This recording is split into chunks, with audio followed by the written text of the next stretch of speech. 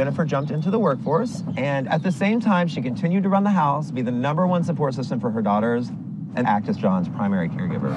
Just the amount of emotional stories that we get where people truly want to share their life experience of how we've helped them or a family member, that's been the most rewarding.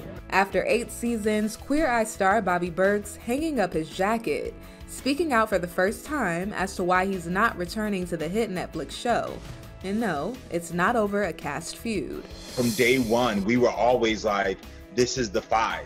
The 42-year-old designer tells Vanity Fair the decision to leave wasn't an easy one.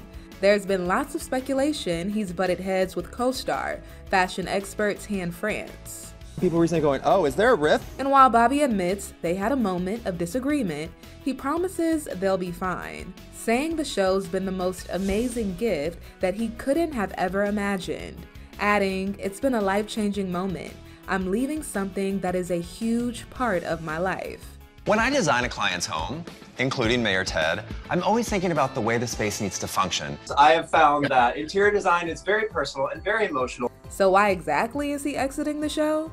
Bobby breaks it down to the mag, sharing that he, Tan, and the rest of the Fab Five, which includes culture and lifestyle coach Karamo Brown, food and wine specialist Anthony Porowski, and beauty guru Jonathan Van Ness, were all under the impression they weren't coming back after wrapping filming in 2022, when their contracts had come to an end. Bring a whole box of tissues. You will cry like crazy, and that's all I can say. We thought we were done, mentally and emotionally. I thought we all moved on. But to his surprise, the series was renewed last fall. We filmed 6 seasons within 2.5 years. Yeah. Press tours, Australia season, it was a lot. And while he and some of his co-stars planned on not signing back on due to their other commitments, Bobby says, we just assumed that the show wouldn't come back if we all didn't come back. All the answers don't come to you at once. But after some conversations, the other 4 stars did decide to return, despite his decision not to. And with only one of us not coming back, Netflix felt it could recast one person.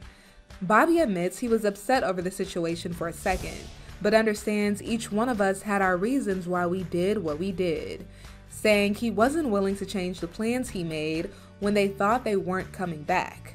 I would have to had pumped the brakes on the multiple projects that are already in process. We had mentally just prepared ourselves to move on. That's why I left. And with his departure, Bobby says he'll miss his Fab Five siblings, remembering their truly great chemistry and real connection from the very beginning, their 2017 auditions. Karamo found a video of us on the first day of casting where literally us 3 were already sitting next to each other. He was covered up in Tan's jacket. You see them in the background. We knew.